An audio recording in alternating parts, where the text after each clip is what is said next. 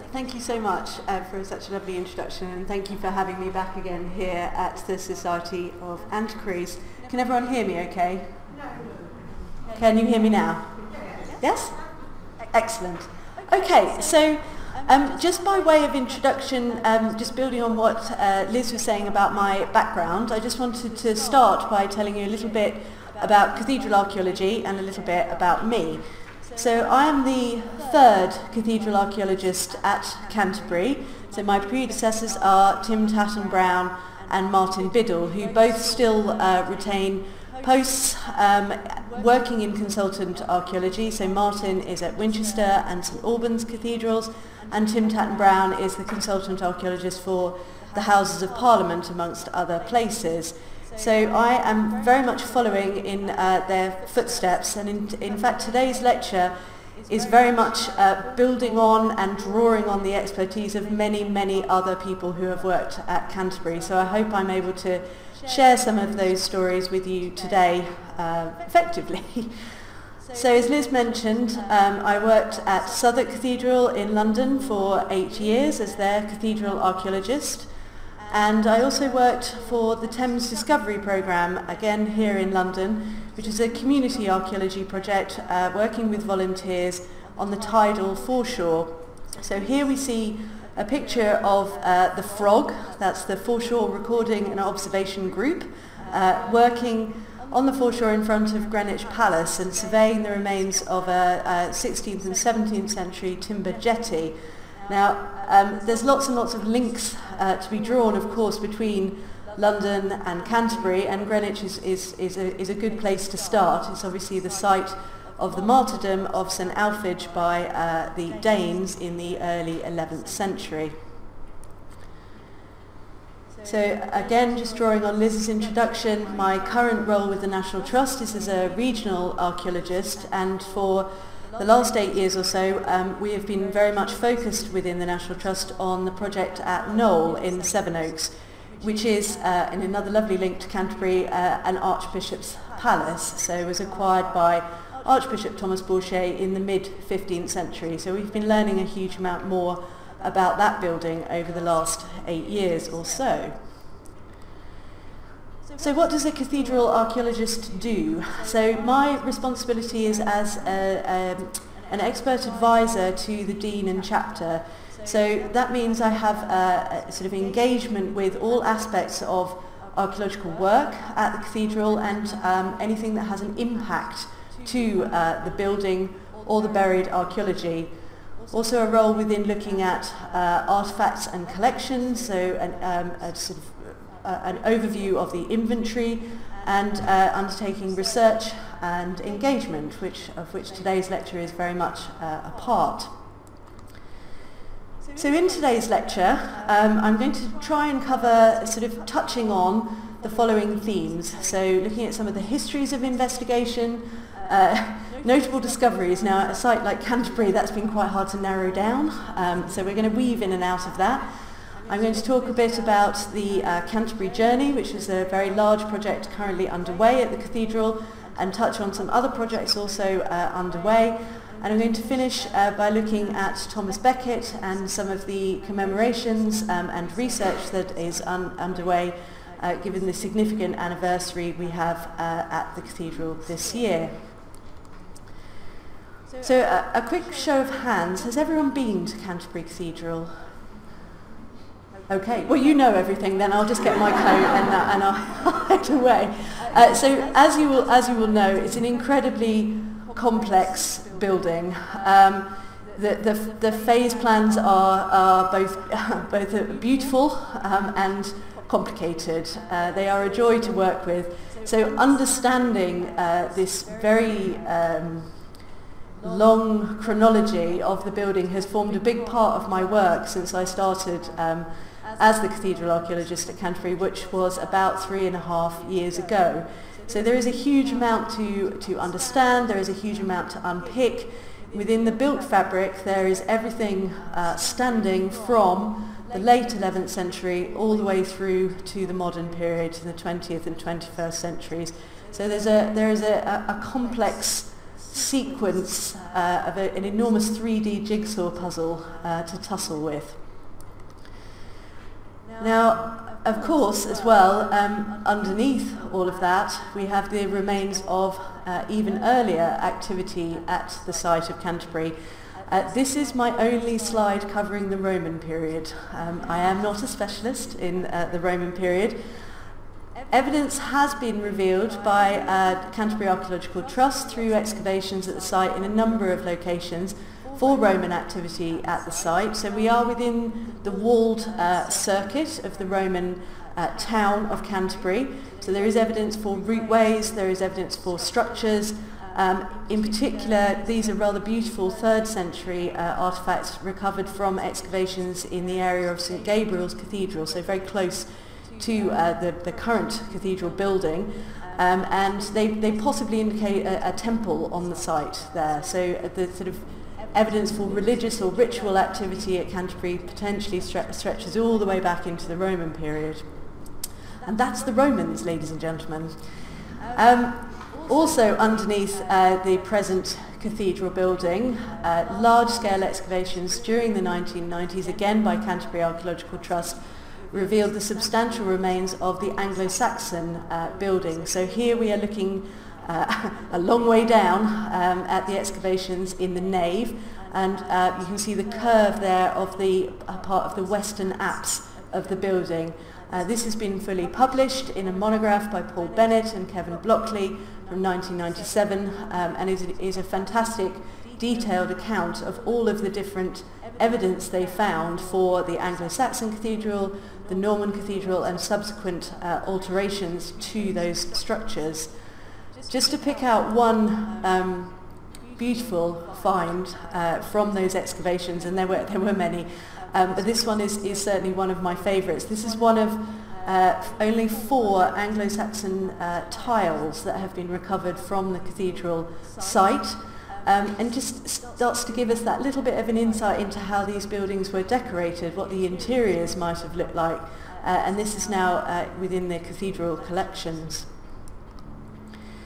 We had another glimpse of part of the Anglo-Saxon building earlier last year during excavations in the cloister. So while this may look somewhat unprepossessing, that is Anglo-Saxon fabric that we are looking at. So it is part of an Anglo-Saxon turret or stair tower to the northwest corner of the Anglo-Saxon cathedral.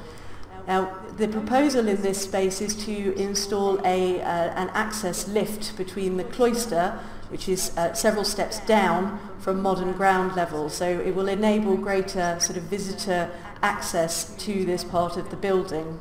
So we will have to potentially remove a very small part of some of this Anglo-Saxon foundation in order to be able to allow the installation of the lift mechanism. So just to put that part of the archaeology in context, here is the Anglo-Saxon cathedral as exposed during the 1990s excavations. And here you see the blue is the Norman northwest tower. So our site is just up here within this box, and you see the shape of the tower that was exposed. So we have part of that. It was more fully exposed within the nave excavations here on the southwest side, and is still preserved under the present day floor. So the cloister is every bit of Canterbury Cathedral is interesting, frankly, but the cloister, just to focus on that for a moment, was used during the post-medieval period as a burying place, as a cemetery site. So you can see from this 18th century engraving, 19th century engraving, we had upright gravestones in situ, which was still there in this very early photograph from 1904 held by the Kent Archaeological Society. And what you might also notice is the level of the ground surface here has been raised through that process of burying in this space. So in the 1930s there was a program of ground reduction in the cloister garth, and that revealed this. Now, this, as far as I'm aware, is a unique Anglo-Saxon item. It is a portable sundial dating to around the 10th century. If you visited the British Library's Anglo-Saxon Kingdoms exhibition last year, you may have seen this on display. It was within that exhibition. This is a wonderful and very puzzling artefact. Its context is really interesting because it appears to have come out of those top layers of soil within the cloister garth, so within the sort of post-medieval disturbance, one might say, and yet it has survived with not only the main body of it attached, but also with its gnomon, I think this is called, which is what allows you to use it as a sundial. So this slots into these little holes at the top here. You've got the months of the year on either side, and you have a dedication to both the maker and the possessor around the edge of the artefact itself. A particularly interesting thing about this artefact is that apparently, and again I'm quoting the work of others here, this sundial is designed to be used at a latitude that is significantly north of Canterbury Cathedral, so somewhere around Hexham is the suggestion. So what is it doing in the Cloister Garth cemetery soils? How did it manage to stay all together? And why is it in the south of England when it appears to have been something that would have functioned much more accurately at latitudes further north?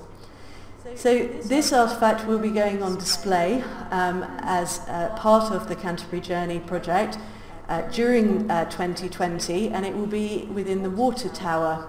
It's a new space that will be opening to the public, and we'll talk a little bit more about that later on.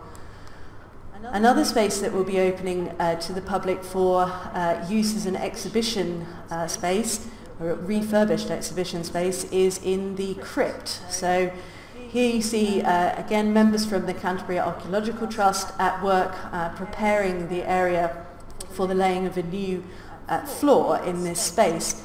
And as I mentioned right at the beginning, this is one of the areas where we have some of the earliest fabrics surviving in the building. So the rear wall here is part of Lanfranc's building, so that takes us back to the 11th century. And they are looking here at the later extension in the sort of late 11th and early 12th century by Anselm. So we can see the sleeper walls of the crypt underway here. One of the artefacts that is going on display in this space is this, which is a beautiful, unique 15th century pilgrim badge, which was found on the Thames foreshore by mudlarker Tony Thera. It's an incredible opportunity to be able to display a pilgrim badge depicting the martyrdom of Becket just metres from the space where that event actually happened. And this photo was taken, I think, just a day or so after Tony had found the badge on site. So you can see that the preservation of that artefact is amazing.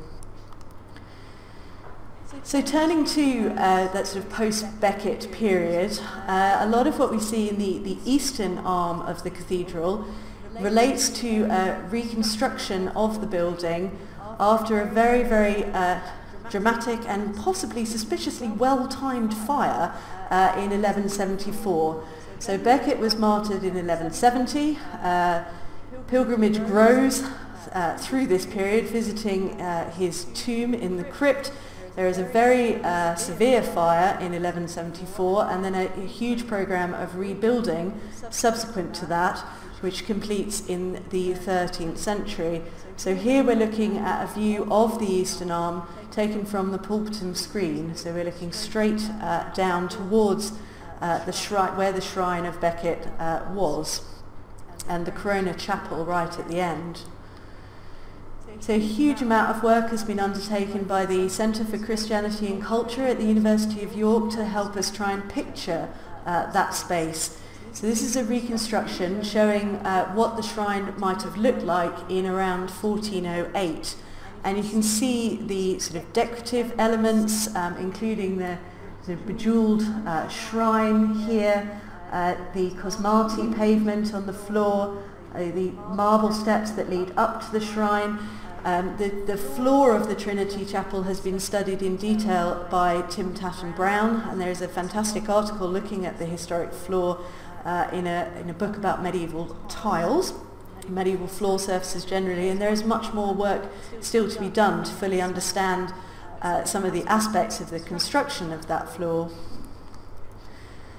Other research that has recently taken place at the cathedral, which you may have seen in the news, has been the work by Leonie Sellinger and Rachel Koopmans looking at the stained glass within that eastern arm, so looking at some of the miracle windows which are emplaced in honour of Thomas Becket and the wonders that come from his martyrdom. So Leonie and Rachel's work has been unpicking the glass itself and understanding which fragments of which there are substantial survivals from that late 12th and early 13th century original construction, and which parts are the sort of later replacements during the Victorian period, but demonstrating that these are some of the earliest depictions of pilgrims coming to Canterbury.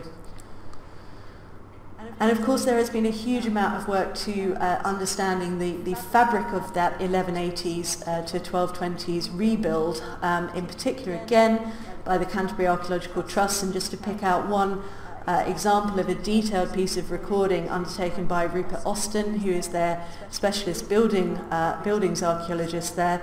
This is the south oculus window here, which is part of that 1180s rebuild, and it retains astonishingly its original ferramenta, which are the iron bars that hold the glazing in place. And this is Rupert's exploded view of how that ferramenta fits together and how it all works. So a really beautiful piece of building recording and understanding that 12th century engineering, which is amazing, and it's still there and it still works. It's still a window. So nearly exactly 700 years after the suspicious fire of 1174, we do have another record of a fire in the eastern arm. And I've just quoted here from the London Illustrated News from September 14th, 1872. It says, "The fire which destroyed the roof of the east end of Canterbury Cathedral on Tuesday week, and which threatened the entire destruction of that venerable building, was mentioned in our last publication. It was caused by the upsetting of a pot of burning charcoal used by the plumbers employed to solder the leaden covering of the roof. The molten lead poured through to the woodwork below, and the roof in that part was soon on fire."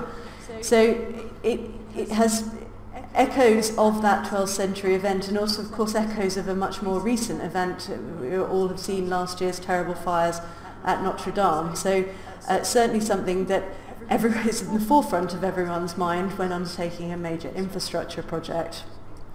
Also, within the archive, we have examples of a very early sampling strategy.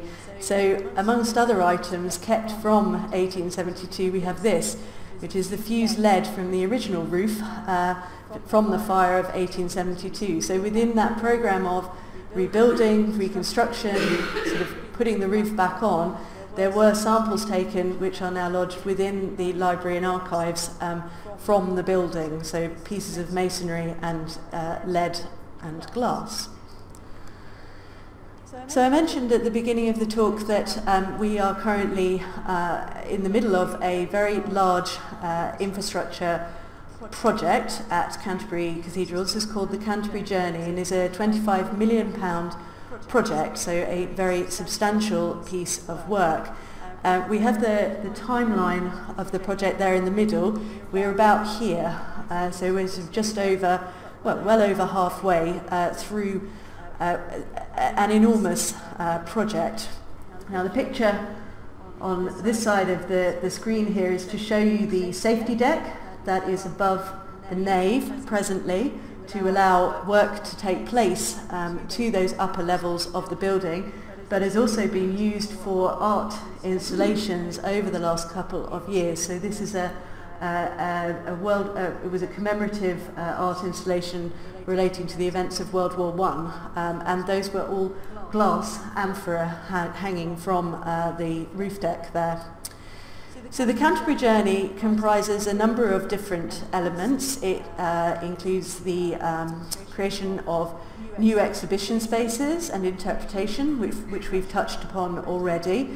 exterior works to the nave and the western towers of the cathedral, wide-ranging landscaping and infrastructure works, a new welcome centre, a shop and a community space, and conservation work to the Christchurch Gate.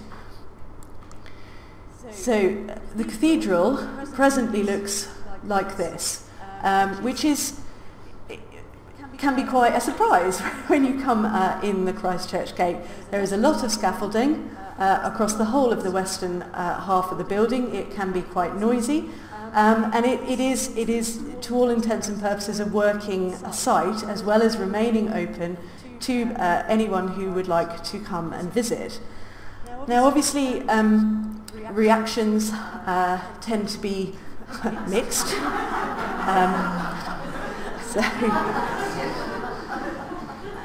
So if you have waited your whole life to come to Canterbury Cathedral and you are not appreciative of the scaffolding, this might be your response. I should add that this is from this august publication, so it is not a real piece of visitor impact, but it is worth reflecting, of course, that this is not the first time that this building has been a construction site. You don't have buildings as big as this without requiring considerable amounts of repair and conservation works regularly in order to retain the fabric and make sure that everything is safe.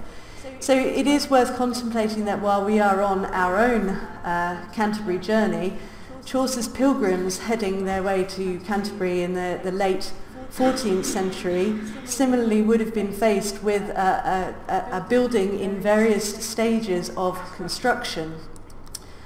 This is yet another reconstruction drawing from the University of York, again in the sort of early years of the 15th century, and shows scaffolding to that central part of the building there, so where Bell Harry is, so the rebuilding of the Angel Tower and parts of the northern range here. And if you haven't come across these reconstruction drawings before, they are all available online, and I do encourage you to look at them. The work that has gone into creating these is incredible, and what we were looking at was a zoomed in view. Actually, this particular image includes the whole of the walled town of Canterbury. So looking at the city in its early 15th century phase, so looking at the individual buildings, and you can zoom in and have a look at all these different spaces. We have St. Augustine's here, and also St. Martin's right at the top of the view, so we have the World Heritage Site also depicted on this image. So the view we looked at before with the glass amphora in the shape of a ship was immediately below where we see this image. So here we are up on the top of the safety deck, and we are looking at the nave vault. So an amazing opportunity to get up close and personal with that part of the late 14th, early 15th century building, and obviously an opportunity to undertake conservation work, repair work, and a huge amount of recording. So we've sort of looked at the 12th century end of the building. Just have a quick look at the later parts. The cloister as well was largely reconstructed in the late 14th century. And this roof boss is said to depict Henry Yeaveley, who was one of the master masons of the period and who worked at Canterbury. And here is a view of that cloister, just showing the sort of major rebuild of the space. So we're looking here down this is the southern walk, so that is the entrance to the martyrdom at the end there.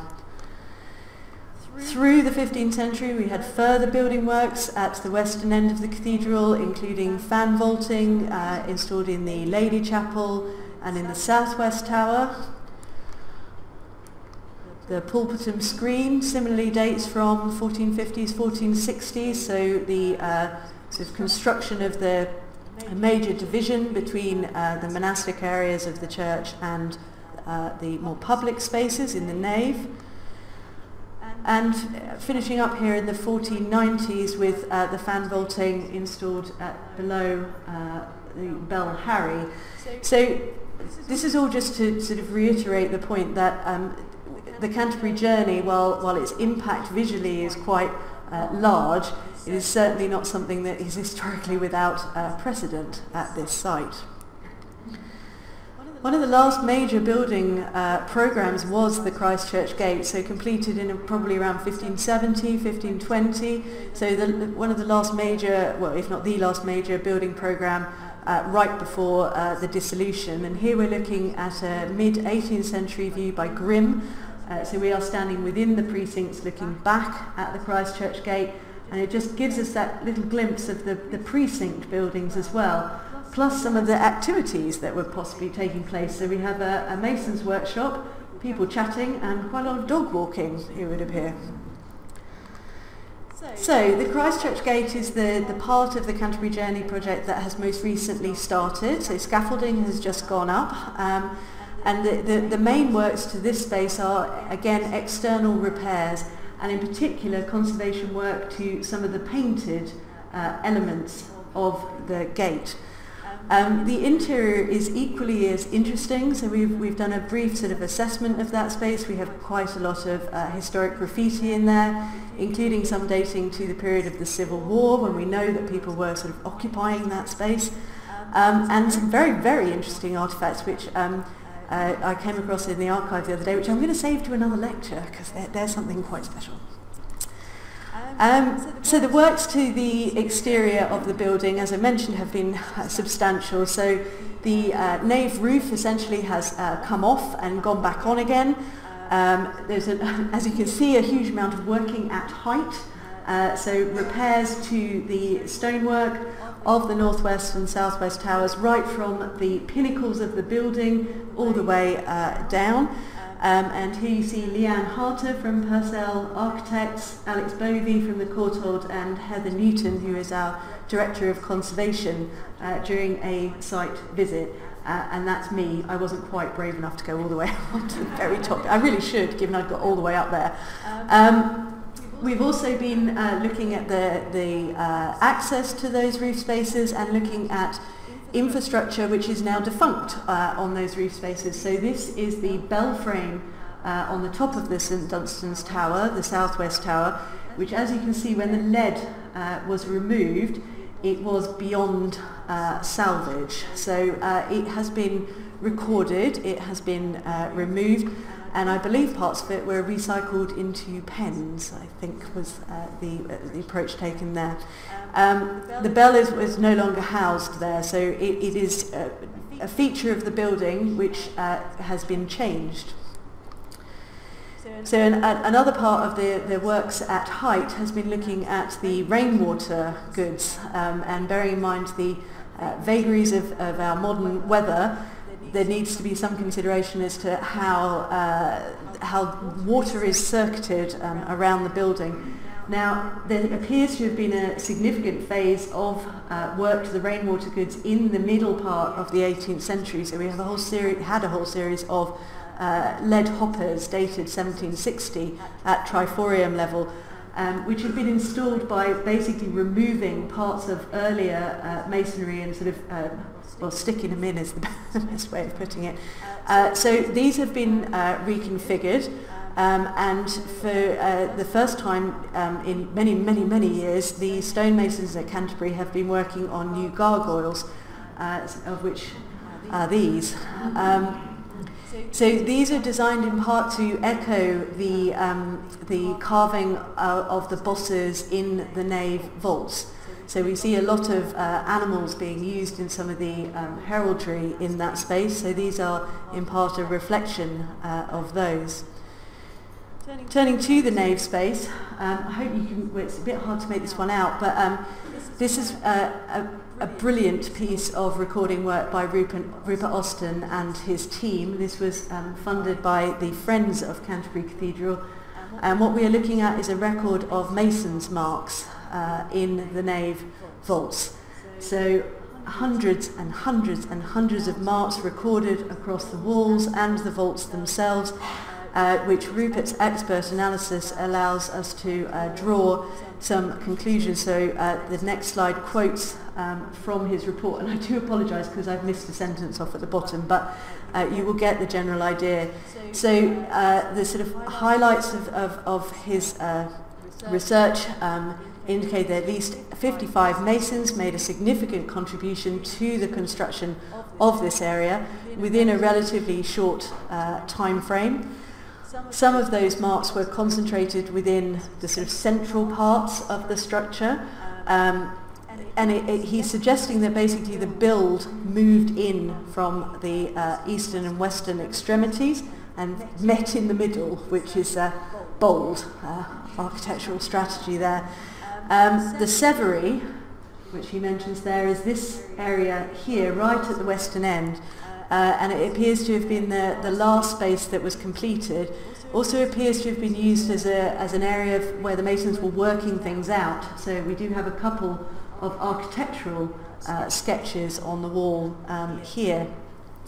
Another really fantastic discovery from Rupert's work is the evidence for reuse of stone.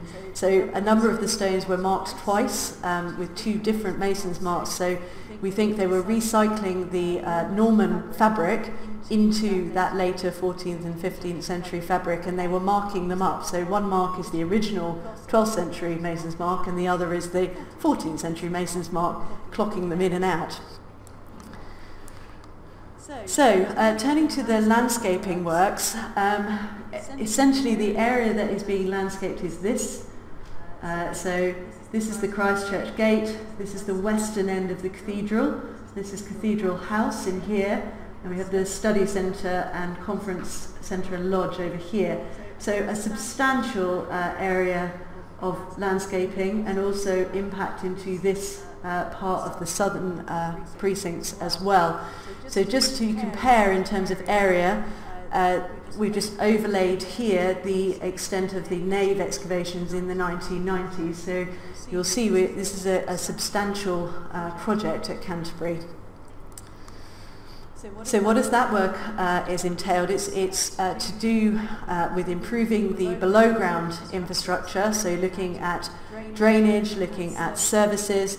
So one of the first pieces of work was a long narrow trench along that south part of the precincts, which encountered the remains of parts of the medieval drainage system, as well as over 100 inhumations. So this is the part of the site that was used as the lay cemetery throughout the medieval period. Now some of the deeper excavations, some of the sort of borehole shafts did encounter Anglo-Saxon burials and extended into Roman archaeology. Roman archaeology was also encountered as part of the works to the new Welcome Centre. So here is a photo from just last week, I think. This is the new community space. This is the entrance. And the shop and welcome just here, and here is the Christchurch Gate. So a huge amount of planning and mitigation went into the construction here, trying to cause as little damage to the surviving layers of archaeology as possible, in terms of how the foundations of the building were set and looking at limiting those deeper interventions. The deepest interventions were within the area of the lift shaft in this building, and they again did encounter Roman archaeology, and Canterbury Archaeological Trust are still working through all the reports for these various phases of intervention. Like the scaffolding, really the most visible intervention to the spaces is the landscaping works, and here is a photo from probably a couple of years ago now showing one of the earlier phases of work. So again, infrastructure, drainage, services, and laying of a new surface, so bringing some uniformity to those western parts of the cathedral precincts, new planting as well in some places. Obviously, all of that means an enormous opportunity for archaeological investigation, and it really obviously is not every day that you get to dig around the western end of Canterbury Cathedral. So here's a photo of the trust at the west end, so just outside these are the offices of the surveyor to the fabric, Purcell Architects, and you can see much disturbed, so we've had a lot of truncation on this site, but there is evidence for post-medieval buildings in this area, some medieval buildings as well. Of particular interest is this wall. This marks the boundary between the cathedral precincts and the Archbishop's Palace. So this is a very significant landscape feature in the past, which does not exist in our modern view. And as the excavations have moved, or the landscaping has moved further to the north, we are now within the area of the Archbishop's Palace, right within his precinct, and starting to look at some of his buildings. So just a couple of artifacts to sort of highlight from here. This one is a bread token. So this is a bread token dating from around 1656, and I'm indebted to Francis Morgan from Canterbury Archaeological Trust for this information. So bread tokens were tokens of this kind were often minted in lieu of coinage during the 17th century. Another lovely find is this Nuremberg jeton. So it's Hans Krawinkel II. So dating from around 1580s to the 1630s, and most appropriately for an artifact like this found where it was, the legend on it says God's kingdom endures forever. So it's a very wonderful thing to have found in this space. So we're starting to build a picture of that sort of post-medieval activity at the western end of the cathedral, both in the sort of public spaces, so places that would have been used as shops or informal marketplaces, places that people are visiting, they're dropping items, places that people are living as well. So in the excavations in the Welcome Centre, we have evidence for the backs of houses and drainage and cesspits, and some evidence as well, as I mentioned, for the actual construction of the Archbishop's Palace here. So this wall, which is right outside the present Old Palace gates, is part, we think, or Canterbury Archaeological Trust thinks, Phil Main, their site supervisor, and Alison Hicks have been sort of assessing the archaeology from this site and have identified this fragment as part of the Elizabethan Archbishop's Palace, so reconstructed by Archbishop Parker, and he was able to host Queen Elizabeth for a grand dinner for her 40th birthday in the Archbishop's Palace at Canterbury in the 1570s. William Urry, who is the archivist at Canterbury Cathedral during the 1960s, also found these. There are two of these drawings in the Bodleian Library. These are from 1683 and show the western end of the cathedral, the Archbishop's Palace, so we possibly have part of this wall here, various boundary walls running through here, and buildings on the site in the 17th century. And Tim Tatton Brown has done a huge amount of work on the earlier medieval palace as well. We should note through excavations in the 1970s, so looking at the phasing and the very, very grand buildings that formed part of the palace during the medieval period. Of course, the palace is just one of a network of buildings and palaces that were used by the archbishops during the medieval period. We've already mentioned Noel. Realise I'm going to have to go faster. So, coming back to the cloister excavations, so we looked at the Anglo-Saxon tower before. Above it were the remains of a medieval tiled surface, which was lifted early last year by Dana Goodbrand Brown and Marie here. This is Emma Norton from the Cathedral's Conservation Department, and Jess from the Canterbury Archaeological Trust. Now, within a very, very small amount of stratigraphy, sort of 300, 400 mil, we have everything from Victorian archaeology right the way down to Anglo-Saxon. They very kindly let me join in as well. So we lifted all of the tiles by hand. They were packaged with a protective layer of clay, and they are now being conserved by Emma in the Cathedral Conservation Studio. So this tile floor is extremely interesting.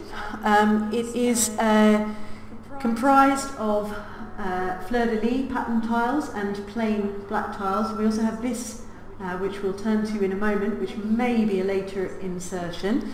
Those particular kinds of tiles, and the other one we're going to look at in more detail, are dated to the late 13th to early 14th century. So they actually, well, they represent one of two things. They are either a reflooring of the Norman cloister, or they are a recycling of older tiles in the 14th century cloister. So one or the other, but they are an in situ tile floor, which we've had a little glimpse into. This is a close-up of that one I just mentioned earlier. This is a probable pilgrim tile, again similar sort of date, again Tyler Hill manufacture, which is just north of Canterbury, and there are comparative examples found from other places in the country. This one is recorded from Bedfordshire on the Portable Antiquities Scheme. So here is the area this week. So the paving has been reinstated while the next phase of the work is undertaken, preparing that area for the lift access. We're going to touch on graffiti just now, as the cloister is one of the most heavily graffitied areas in the cathedral. I mean, there's a lot of graffiti. I'm going to talk quite a lot about graffiti, actually. Now, quite often when you hear about graffiti in these kind of spaces, it's acknowledged as being something that pilgrims might have done. Now, pilgrims wouldn't have had access to this space. This is part of the monastic space until it, and part of the ecclesiastical space until at least the 17th century. So probably not that much medieval pilgrim graffiti. The other thing you might have heard about graffiti is that it's the work of schoolboys. In this instance, actually, we can say that is the case for some of these graffiti. So this one here by Blaxland. Now Blaxland was a pupil at the King's School next door, and Peter Henderson, the archivist at King's School, has done a huge amount of work in marrying up the records of the King's School boys with some of the named graffiti in the cathedral. Blaxland went on to be an explorer in Australia, so he's relatively well known. And this is a wonderful quote in Peter's article. It says, "There can be no doubt that persons old or young or middle-aged who commemorate themselves by inscribing their names or initials in churches or other historic buildings are highly reprehensible. Yet the antiquarian is bound to admit that time may eventually confer interest upon such inscriptions, even if it does not entirely exculpate the original offenders." So we come down to this question of how old does graffiti have to be for it to be interesting? There is a huge amount of research and undertaken an investigation into graffiti at Canterbury Cathedral. So all the way back into the middle part of the 19th century, people were noticing these marks on the wall. So the inaugural meeting of the Royal Archaeological Institute and the British Archaeological Association took place in Canterbury in 1844, and a paper was read by Mr. Godwin on certain marks of the masons, many of which he had also recognised in Canterbury Cathedral. More from the Royal Archaeological Institute, there are a number of very large-scale inscriptions, particularly in the crypt and in the Trinity Chapel, and these as well have been described in the late Victorian period. So we have a quote here: "Traced out by shallow lines filled with modern colour, our Lord, seated in glory and given the benediction, surrounded by the emblems of the four evangelists." And that is the graffiti, or the scheme that is currently preserved under glass there, and has been for at least 100 years, I think. So it has been recognised and assigned a significance. Here in the Society of Antiquaries itself, we have these records by Charles Elam undated, which are a catalogue of medieval masons' marks all the way round the cathedral, so perhaps something to compare with Rupert's work in the nave vaults. And in the 1960s, William Murray, so here he is, the cathedral archivist, encouraged two schoolboys from King's School to undertake their own graffiti survey. The Horsfall Turner brothers appear to have been given a key and told to go to it.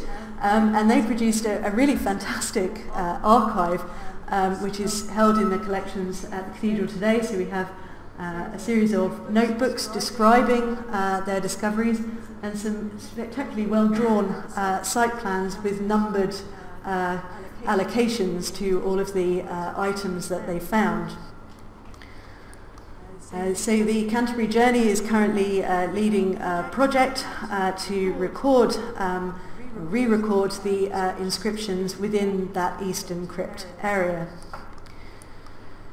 So it certainly would appear that the sign here has not worked in any way. So we're just going to have a quick look at a few examples of graffiti. So we're starting off with this, and I'm not sure if you can see it clearly, but it says Ken and Vera, none better, and is possibly my first spot of a graffiti motorbike, and also a graffiti cup of tea. So these are the things that are important to Ken and Vera. We have records from World War II, so periods of conflict quite often result in increased amounts of graffiti, so potentially able to identify individuals from these kinds of initials and dates and field units. Ethelbert White from 1864 is indeed, again, very, very clear. He may again be associated with King's School. This is in the Water Tower. We have a depiction of Dover Castle on the walls of the south transept. We have a large number of these 18th century memorials, we think they are, and this one is extremely deeply incised and very obvious. So it certainly sort of reminds us of this idea that up until the sort of 19th century and into the 20th century, graffiti was both accepted and acceptable. So it's quite okay to leave your mark. Please don't take that as license to go and do that. Not the case now. We have lots of examples. I don't know if you can see how this compass drawn design just here. This is on an 18th century memorial, so obviously shows that the creation of those kind of marks continues all the way into the post-medieval period, and massively exciting. This one has something in it, so we might even have the compass point in there, and I have resisted the temptation to just take it and have a look at it. We have architectural sketches again, so this is from the Treasury, Undercroft, and some work by Matthew Champion in the area of the new organ loft construction in the North Choir Aisle has revealed possibly, we think, maybe some kind of astrological symbols here, and also a lot of pre-Reformation text. There is pre-Reformation text all over the building. There are some lovely parallels to be drawn between the graffiti and manuscript illustrations, potentially. So again, we're in the North Choir Aisle here. And this one, again from the North Choir Aisle, and this was posted just recently by Alison Ray, the assistant archivist, and I'm indebted to her for the reference. Now, this door is a clumsy way of me linking into the last part of this talk to remind me that this is a doorway into the final part of the talk, but also just to contemplate that 12th century period. This is a composite door, so the C-shaped ironwork that you see here dates to around 1130. The timber and the strap work dates to around, dates to 1175. So parts of this door are something that Thomas Becket himself could have seen, and parts of this door relate to that reconstruction of the building after the fire post his martyrdom. So we're just going to use the last few minutes of this talk to think about Thomas Becket. This year, as I mentioned, is a hugely significant year for the cathedral. It is 850 years since his martyrdom in the north transept here, and 800 years since his translation from the tomb in the crypt up to the Trinity Chapel itself. And on the other side of the slide here, you just see this is in the Metropolitan Museum of Art, and is a depiction of Thomas Becket's martyrdom from around 1400. And it's very appropriate to be talking about Thomas in London, because Thomas was a Londoner. So we see the quote here from William Fitzstephen, who knew him. St Thomas has adorned both these cities, London by his rising and Canterbury by his setting.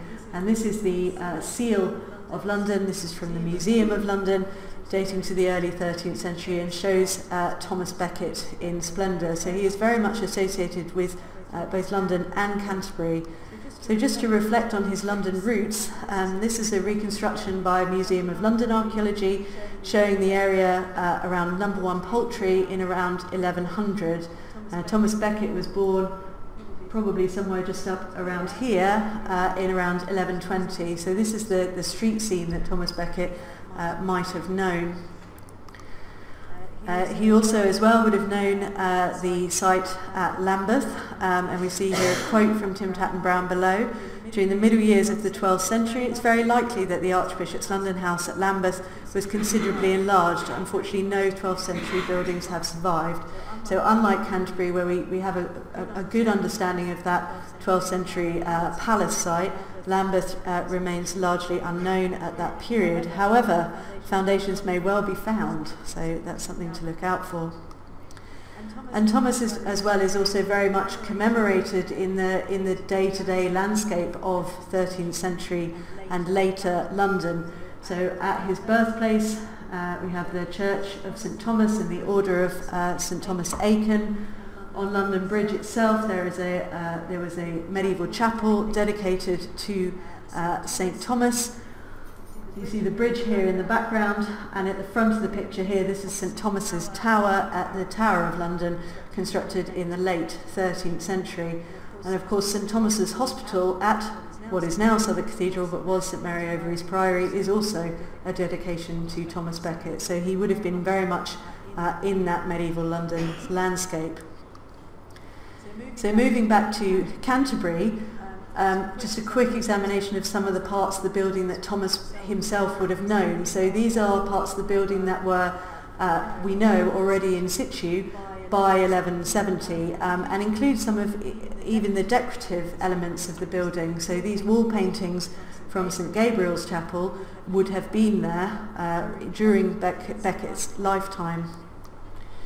He also would have recognised parts of the upstanding fabric. So here we're looking at the routeway from the crypt to the lower part of the water tower. So again, mid-11th century building construction here, as is the Treasury building, again on the northern side of the cathedral, shown in this historic photo where someone appears to have got their, I don't know, their hat or something in the corner of it there. So we are incredibly lucky to have a depiction of Canterbury in around 1150, 1160 at the cathedral.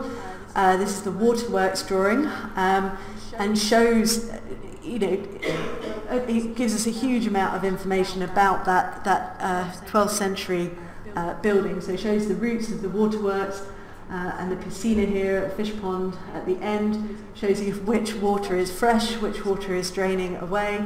This is the water tower shown in enlarged scale here, just to highlight the importance. Here is the Treasury building here, and this is the eastern end of the building. So here you see a square-ended chapel at the eastern terminus, and that is where Thomas Becket was buried in the crypt immediately after his martyrdom.